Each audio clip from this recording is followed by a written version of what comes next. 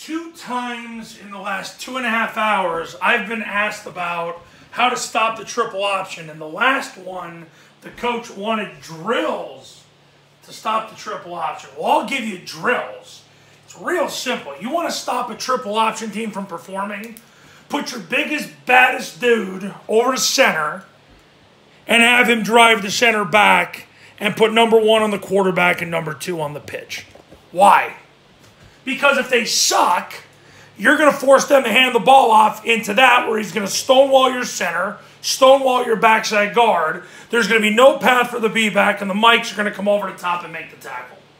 So whether you go, I don't really even care what you run. If you run an odd front, you're always going to be better off because they can't run away from the action key.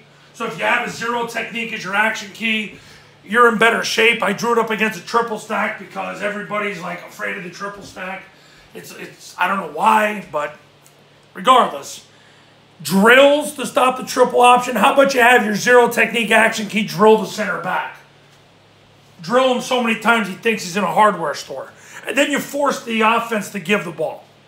Okay, that's what you do to stop the triple option. Now, let's say they're so good they can move your action key one step beyond his God-given will to clear the path for the B-back.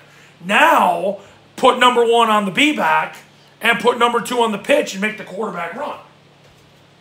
If they can beat you doing that, then put number 1 on the B, 2 on the Q, that's called a blood stunt, by the way, and make them pitch the ball.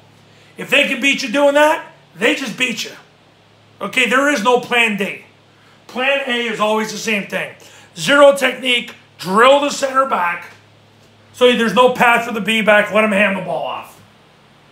If they can move your action key, then put number 1 on the B, 2 on the pitch, let them run the quarterback. If they can beat you doing that, put number 1 on the dive, put 2 on the quarterback, make him pitch the ball. If they can beat you doing that, you just got beat. Period. So those are the drills for the triple option. It's called drilling the center back. It's just like playing chess. If you control the center of the board, you control the game. You control the frame, you control the game. That simple. Okay, coaches, if you're looking to install the triple option offense the right way the first time and overcome all these drills, give me a call, 570-332-0265.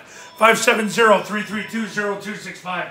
With the Triple Option Football Academy and the Triple Option Football Academy camps, you'll be running Army, Navy, and Paul Johnson's office the right way the first time. See you in the next video. Talk then.